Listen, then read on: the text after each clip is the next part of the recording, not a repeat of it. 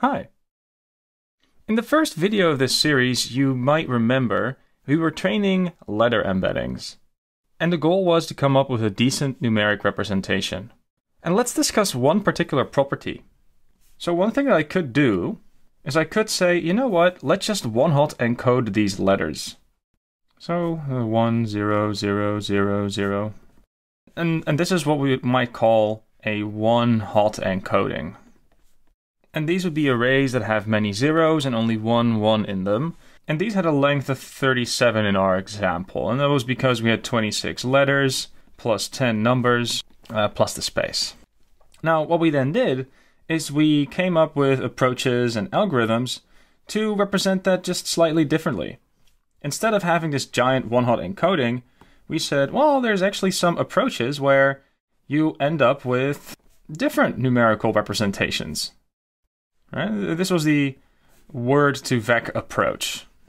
And I suppose another way of describing this is we could say that these are sparse features, indicating that we have many zeros. And these features, you could say that these are dense.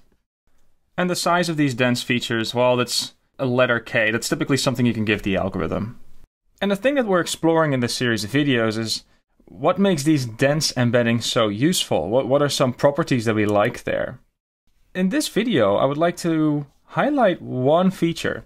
And that has to do with how we calculate, say, the similarity between, in this case, vector for A and the vector for E. And now, there's many ways of calculating this, but there is one feature that's missing in these sparse embeddings. And that is if I were to say, hey, let's calculate the dot product between vector A and vector E. And then I would take this value and multiply it with that one, plus this value multiplied by that one, this one by that one, etc. Then in the sparse encoding, that would always be 0. And again, this is just a measure for similarity, I suppose you could say. But there are some mathematical nuisances here. There are some consequences of this. And there's an algorithm that I wanted to discuss in this video that zooms in on this property. And that algorithm is called GloVe. So let's zoom in on the idea there. GloVe embeddings are word embeddings that are a little bit special in the sense that they don't really use a deep learning algorithm to train them. They are simpler than you might think. Here's the idea behind it. We have two tokens. And each of these two tokens has an embedding that's attached. So some numerical vector. And it's of some dimensionality, we'll take k. And the only thing that we're going to do with these embeddings is we're just going to determine if they are part of the same context. We're going to quantify the similarity. So when I have my token ti and it goes through this embedding, well, you can imagine that what I have in here is a numeric vector, and I'll just draw a really small one. And I've also got that for the other token. And what I could then do is I could go ahead and calculate the dot product of these two. And what comes out is some number, but this is the dot product. So let's now pretend that this has to be approximately equal to C of ij, and this is the number of times when token I and token j co-occur. Let's think about what this means.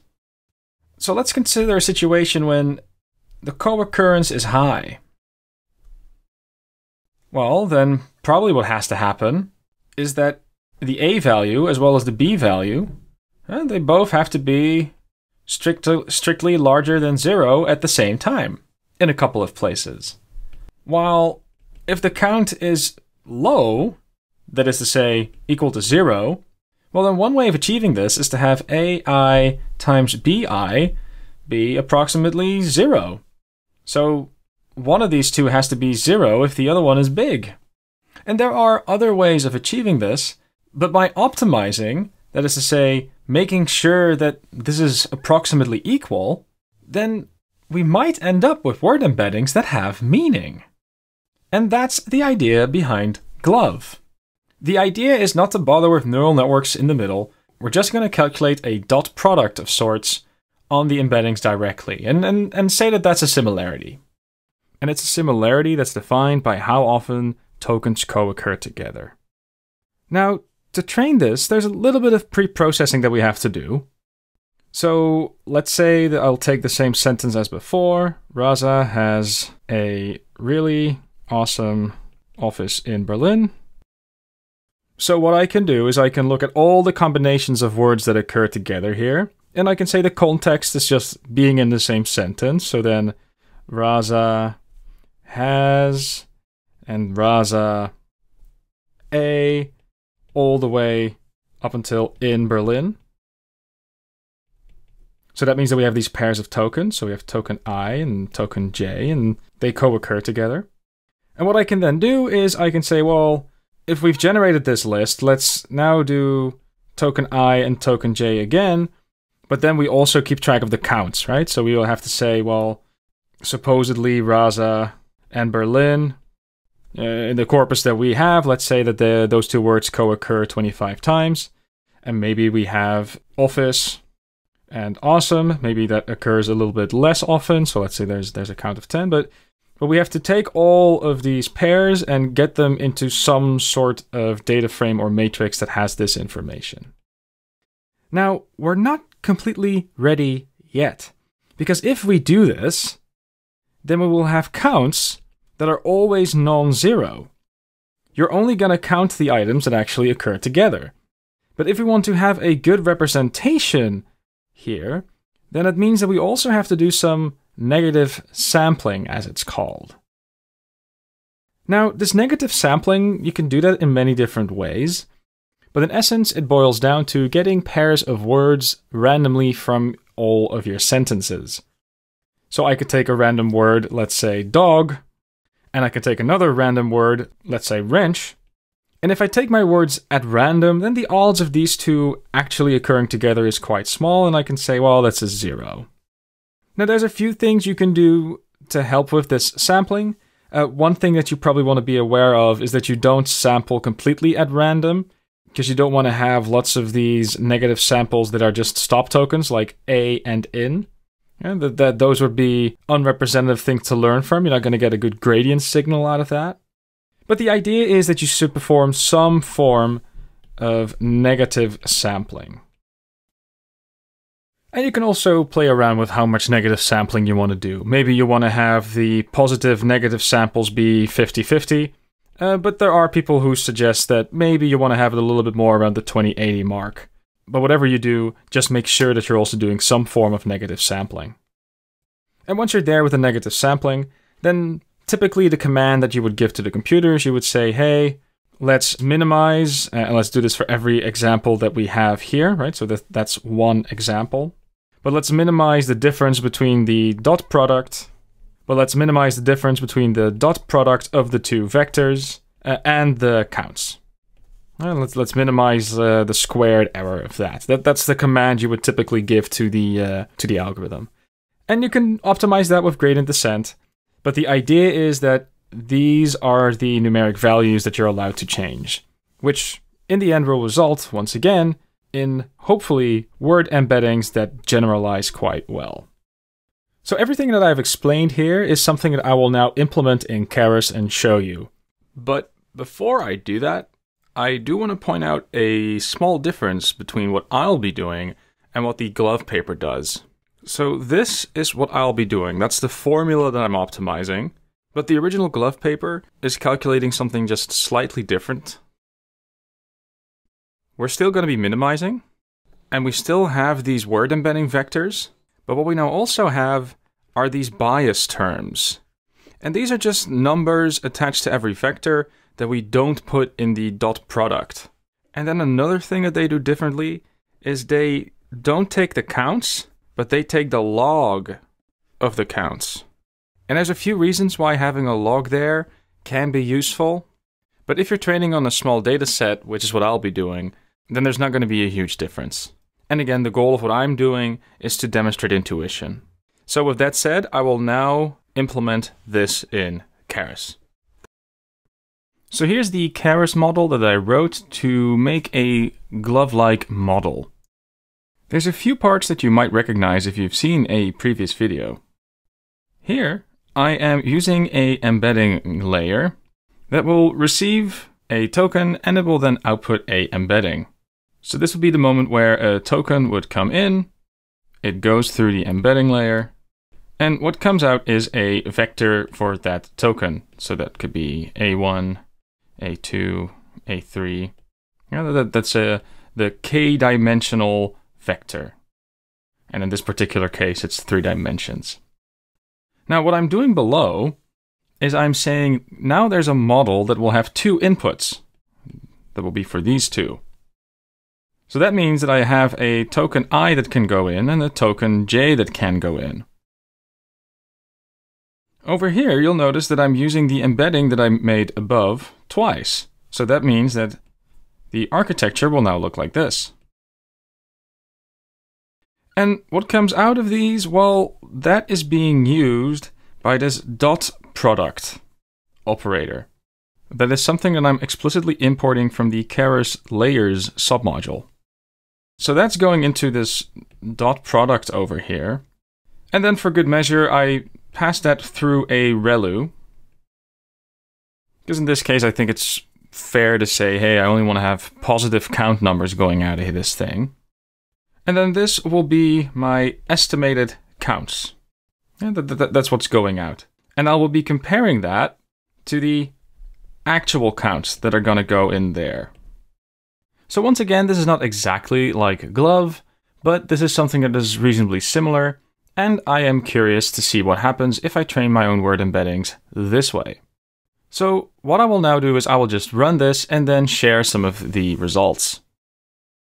So I just ran the glove-like algorithm with a value of k of 5, so that's the dimensionality of the embeddings. And what I've done is I've used 20,000 examples. So 20,000 headlines were used. I made all the combinations and I've got my results now. But before sharing the results, we should explain a difference with the letter embeddings. So with the letter embeddings, I had a 2-dimensional embedding. And we had all the 1s and 2s and 3s and 4s in one corner, and we had all the vowels and consonants separated. But the thing was, we just had 2 dimensions to plot. So that was relatively easy. It's really easy to plot something that is 2-dimensional on a 2-dimensional plane. This is harder when we have embeddings that might have multiple floating point numbers in it. So one thing that I could do is I could say, hey, take that 5-dimensional array and let's just plot these 2. And you wouldn't get the complete picture, but you get a picture. But another thing that we should also mention here is that in the case that you have 37 letters, then you can make a scatter plot that's interpretable. If you're gonna do that for lots and lots of these embeddings, that's gonna get a little bit full. So what I've done is I've just looked at the articles and I've just grabbed a couple of words that I thought should be in a different context. And then I was wondering what the end result might look like. And here's the result. Now, this is not necessarily super easy to interpret. Yeah, we see something of a cluster, but because we're only looking at 2 dimensions, you could argue we're not really looking at the full picture here. So let's summarize our findings with an alternative way of looking at it. So as an alternative, let's consider the following idea. I'll draw this in 2 dimensions, but the argument here also holds for higher dimensions. But what I could say, I've got my word 1 here, and I've got my word 2 here. And these are vectors, right? And in this case, they're 2-dimensional, but they could be of higher dimensions. And what I can do is I can have a look at the angle between them. People like to call this the cosine distance. The idea here is if the angle is big, then those 2 word embeddings are probably not similar. And if it's small, then they probably are. And what I can do is I can have a look at the same words that I'm using here, but then look at all the cosine distances between them. And maybe that gives me just a little bit more information. And here are the results. Now what I've done is I've made a pandas data frame and I change the background color. If it's red, that means that those are the higher values, and if it's green, that means that we have lower values of distance. You should also notice that the diagonal mainly contains zeros, so feel free to ignore those, and this is a symmetric matrix. But there's a few things that I at least find are interesting. So we notice a few clusters. This red one, for example, that you also see over here. It seems that we learned that the words arrested and murder, that they don't have too much to do with finance, banks, and wildlife. And then I would argue that that is somewhat sensible. It also seems that violence and arrested, that they have a relationship, which I would also argue is something that's sensible. But these cosine distances aren't the only distance that I can look at. Suppose now, for example, that I've got this one word over here. That's the third word. In this particular case, the cosine distance will be small, but in word embedding space, there's still a bit of distance here. And I might be interested in measuring that. So what I've done is I've also measured this distance. The Euclidean distance. And it's just a different distance measure. So what I'll now do is I'll just have a quick look at those. We definitely see that this is giving us a slightly different picture. And in particular, there's one thing that I just don't understand. Arrested and police? And murder and arrested? Why are those values so red? It feels like they should be similar. So I hope what's clear is that yes, we can train word embeddings, but figuring out if they are really good, that's tricky business. And a large part of that has to do with the fact that we are dealing here with high-dimensional vectors. And note, what I'm doing here should be relatively simple. It's a rather small corpus, and this is only 5 dimensions. Word embeddings, typically, they can have 300. But maybe there's an easy explanation for why we see this. Because I can focus on the algorithm, but maybe the answer is in the data instead. So what I've done is I've looked at all the headlines that I am using, and I'm counting how often I see the word arrested happen. And it turns out the word arrested occurred 56 times. Then what I also did is I counted how often the word murder occurs. That word occurred 172 times. And then I checked how often they occur both in one single headline. It turns out only twice. So it might not be a huge surprise that, yes, I have word embeddings, but they will represent the dataset that I'm feeding it. The algorithm doesn't care about language in general because the only thing that it can see is the dataset that's in front of it. If there are parts in language that we would expect, then unless this is also clearly in the data as well, then we shouldn't expect a word embedding to actually hold this. And I hope that this final comment on word embeddings makes it clear why it's so hard to train them properly. So with that comes a little bit of advice. If you're training these embeddings to learn more about embeddings in general, that's fine. But if you're going to apply these word embeddings in practice, it may be a better idea to get a pre-trained word embedding from a third party. A third party who's been able to analyze a general dataset and also had the compute power required to do it. Think twice before training your own. You really need a good reason. Note though that pre-trained word embeddings that are trained on large text are also not without issues. They're usually limited by the data that they're trained on. Gender bias is a well-documented issue, and there's still a risk of overfitting on a domain. Especially if you're training a digital assistant, then you'd be correct to wonder if text on Wikipedia is going to be representative of what you're going to get in a chat box. In the next video, I will go one step further when it comes to analyzing word embeddings.